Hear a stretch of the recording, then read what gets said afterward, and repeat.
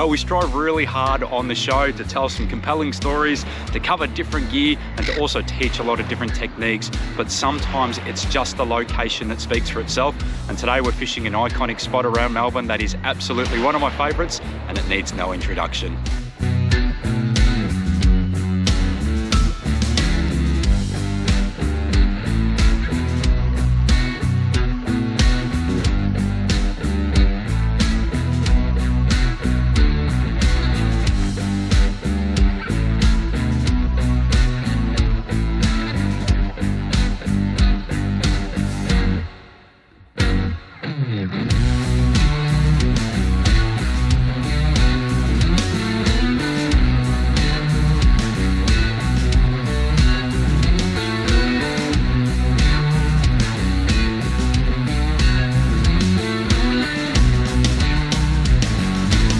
What a perfect start to the morning. So it is just 7 AM now. That light has gotten up at about 20 minutes ago, and we have got absolutely perfect conditions today. Gentle northerly, which is absolutely brilliant around here. And what we're doing is we're just pedaling out towards the poles. And what's great is we're starting to see some bait on the surface already. So this is a fantastic spot around summer when that water temperature is at its warmest. You just get swarms of pinkies, you get some big snapper, and obviously there's all sorts of stuff you can get around here, from snook, salmon, mulloway, brim, flathead. So, but today I suspect if anything we're probably going to be targeting, you know, more of your pinkies along the edges of the poles. With a bit of luck, and you do need a lot of luck here because it is a very hit and miss location, is you might get into a snapper, and that would be the absolute best case scenario. And what you're going to find is once you start tackling with this gnarly structure, if you've got too much, it's really, really awkward. So I only bring a maximum of 2 rods, and I like to bring slightly shorter length rods. When you do land a big fish, the first thing they're going to do is they're going to run straight for those poles, and they're going to try and wrap you around that structure. So it's a fantastic fishing location. It's the reason why you see a lot of the big brands do all their promos for the gear and that here. If you live around Melbourne, you've got a kayak, it's a must do. But let's get stuck into some awesome fishing action, and hopefully we catch some really good fish to share with you guys.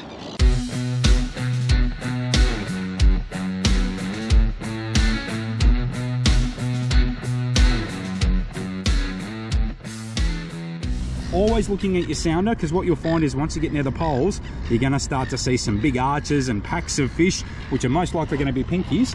But we're in prime area now, so let's get out the gear and let's get casting. All right, so my weapon of choice to start the day is just going to be this. This is a 2 to 5 kilo rod. It's really multi-purpose, great for pinkies, flathead, snooks, salmon, all that sort of stuff. It's also got a very, very thick butt section and backbone on this one, so it's very capable of pulling a big fish out of these poles if I had to. Now, what I am going to be doing is I've got a 1/12 of an ounce jig head that's in size 2.0, and I'm going to start by using just a 7-inch turtleback worm. So that is in the nuclear chicken colour. And take your time and rig them up nice and straight. And then what we are going to do is we're going to cast these right in towards those structure and hopefully tempt a fish or two out.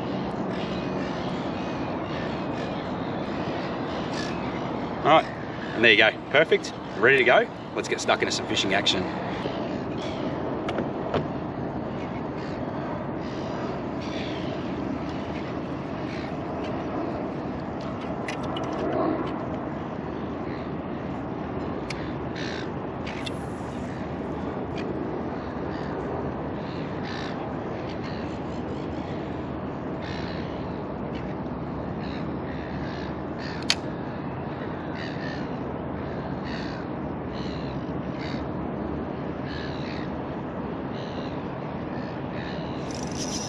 Whoa, whoa, whoa, whoa. There we go. This is more like it. So that was right in the structure there, guys. And he's gone for a big one. The trick is you just need to get him out of the timber and then not panic. This is a good fish. Whew. There's certainly a few hairy moments when you have like this. This is a nice fish. Yeah, it's a good pinky.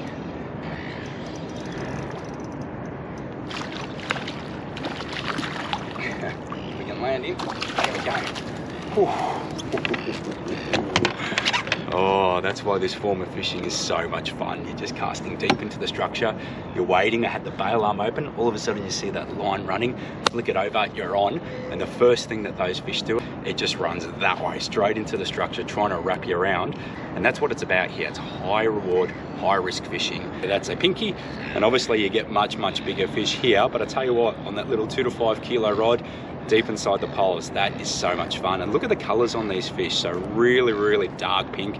These are resident fish. They probably live here within the poles. They eat off all the mussels and barnacles and all those sort of stuff. But I tell you what, they are very, very feisty, these beautiful little fish.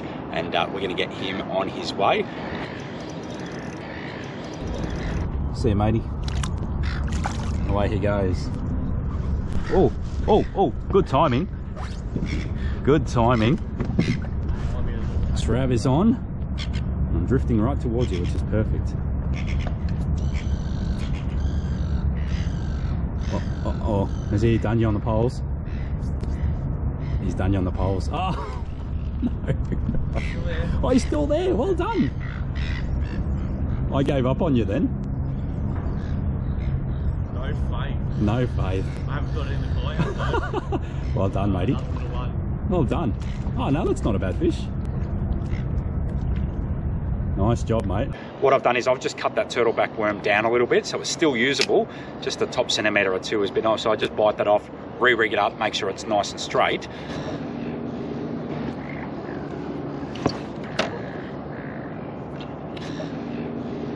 That's all right.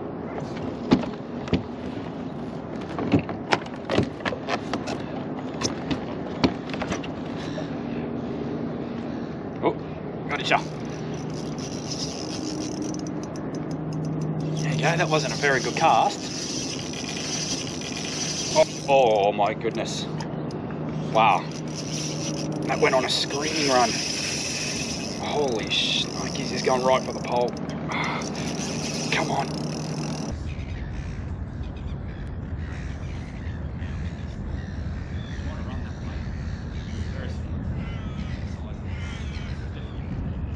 Come on. Oh, I can feel it brushing up against the pole. Come on, out you come. Out you come.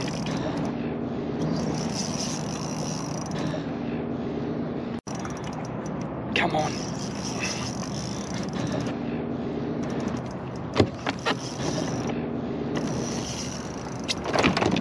I think it's wrapped around the pole.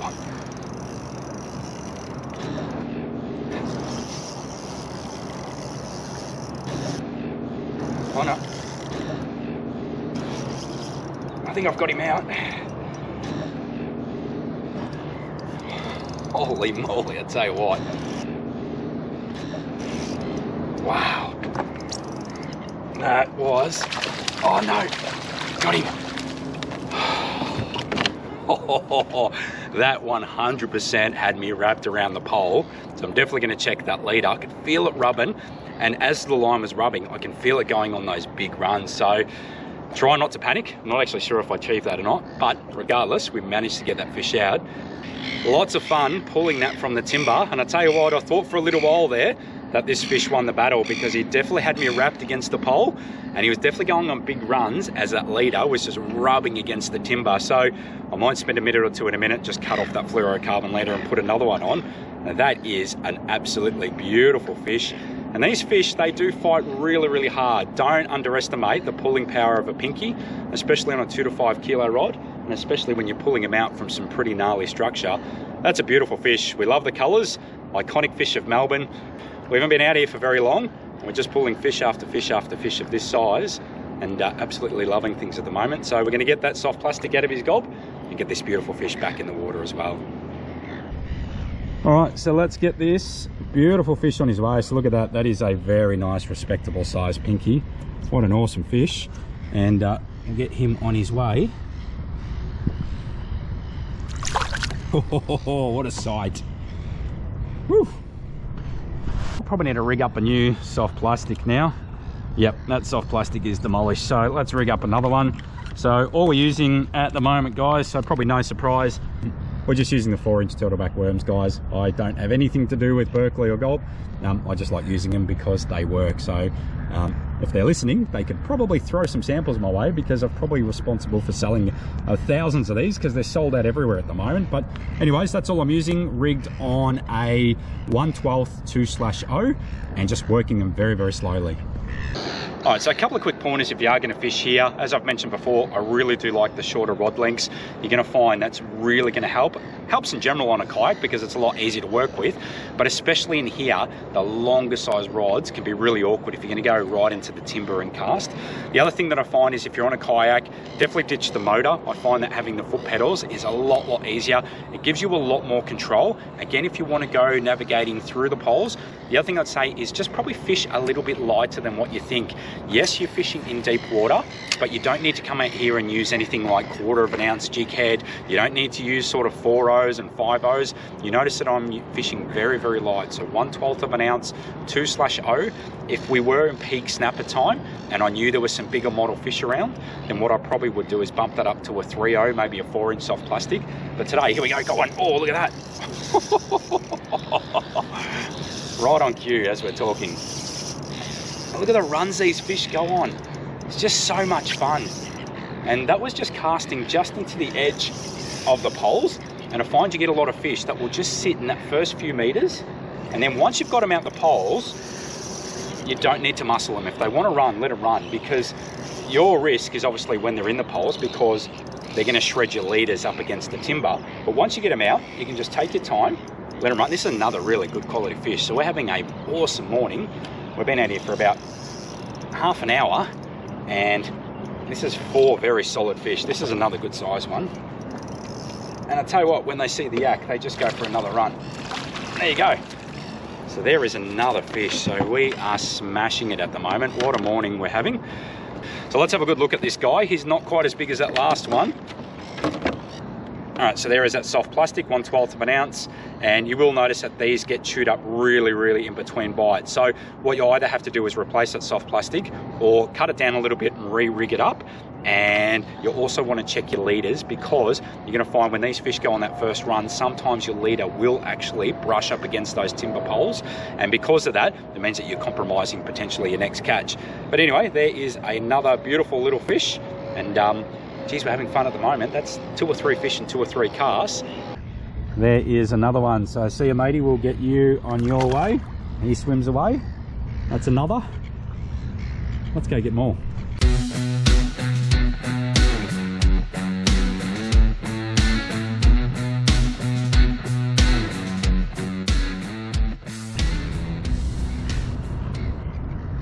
What's here?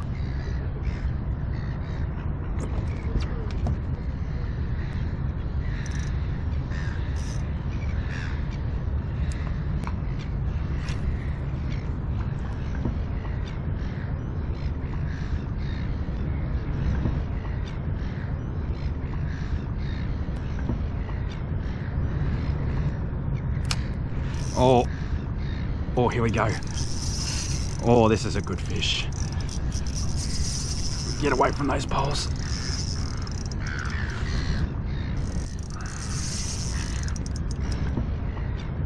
Damn it, get away. I'm gonna chuck this in reverse.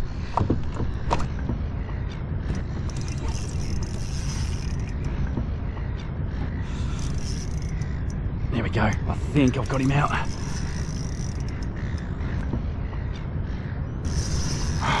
Holy crap.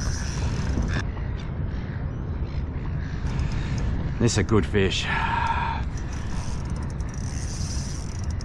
Oh, I keep drifting back and towards the poles, and he's not letting up.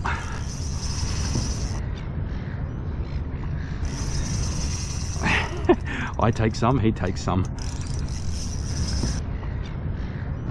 Reverse it a bit more. Oh yeah, this is a good one. I can see it, this colour.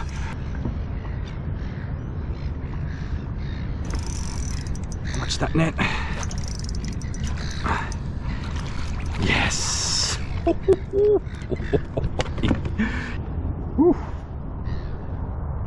There you go, look at that.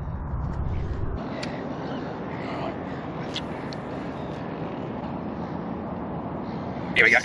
Oh yeah, oh yeah, that was a good hit. I love this form of fishing.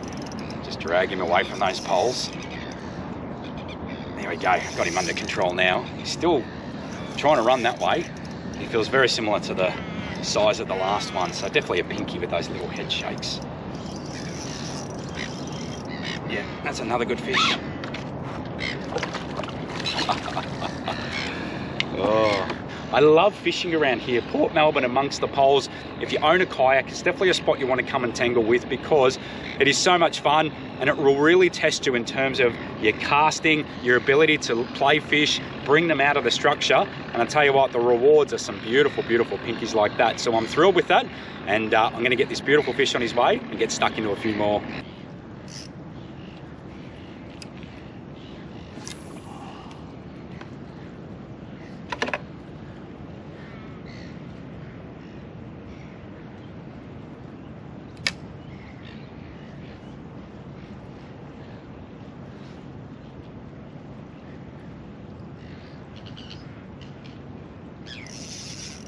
Here we go.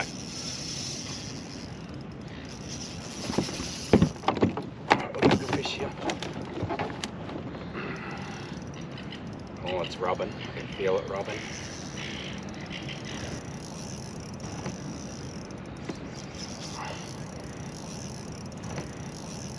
It's rubbing really hard.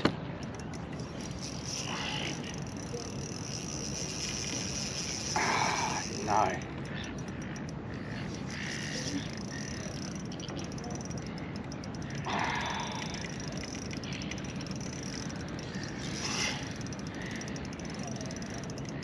Oh, have I got it out? Yeah, I've got it out. Look at that. Oh man, that was good work. Oh, good fish. Really good fish. Oh, here we go. Oh, yes. Oh, wow. That was really, really exciting. I can guarantee now my braid and my fluorocarbon leader is going to be absolutely shredded, but we still managed to keep that fish. You can see that one there is taken on that fat hollow sandworm. So just mixing it up because I went through a whole packet of those turtlebacks, and that is a beautiful pinky there. And I'll tell you what, that really had me done and dusted, and I can feel that leader is just absolutely shredded. So I reckon we might spend a minute or two and just rig another one up. But geez, it's been fun out here. I've only been fishing probably for about 90 minutes. We've caught a lot of fish. We've also dropped a lot of fish, and we're probably going to call it in pretty soon. And this has been just a remarkable session. All right, and there you go. Look at that. What a beautiful fish. That is another Port Melbourne Princess Pier special, and that is a stunning catch. And we're going to let this beautiful fish go on 3, 2, 1. See you, matey. And away he swims.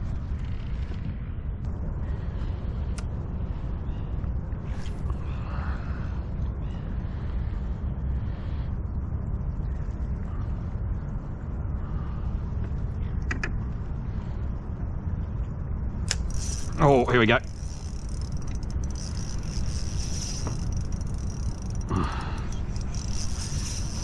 Oh, come on. Rub it up against the pole. Come on, come on, come on, come on. He's dragging me in. He's dragging me in. See if I can outmuscle him with a tiny bit of reverse. Oh, he's going right for that pole. I can see him. There we go. He's coming up now. There we go. Nice pinky. Whoops. It's not that big. They're in deep at the moment.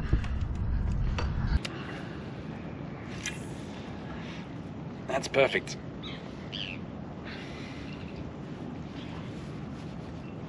All right.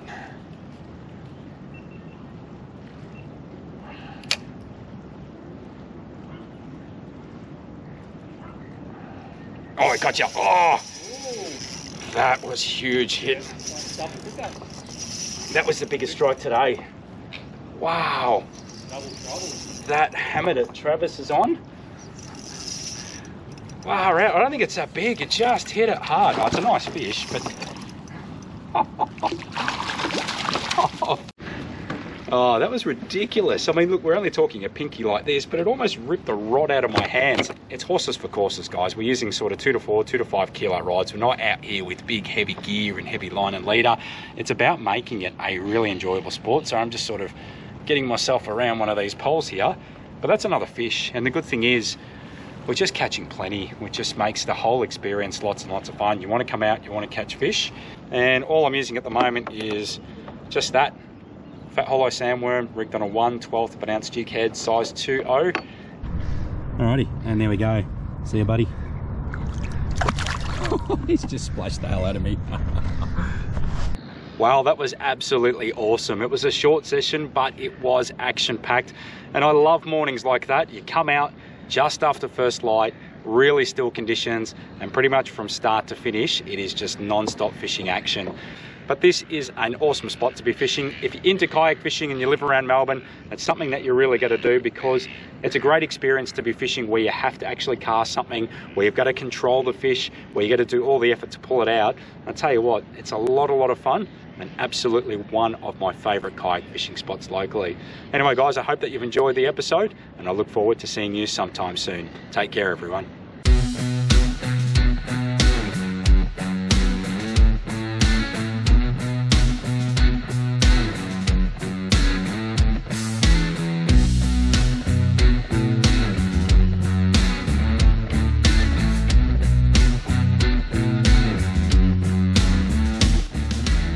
If you enjoyed the episode, then become a Fishing Mad member. It's easy to join by visiting www.fishingmad.com.au/member and gain access to an online portal that's full of helpful fishing content, including detailed workshops, fishing reports, rigging tutorials, podcasts, giveaways, competitions, maps, gear reviews, sounder training, exclusive videos, and much more. It's a great platform and helps to support everything we do at Fishing Mad, so become a member today.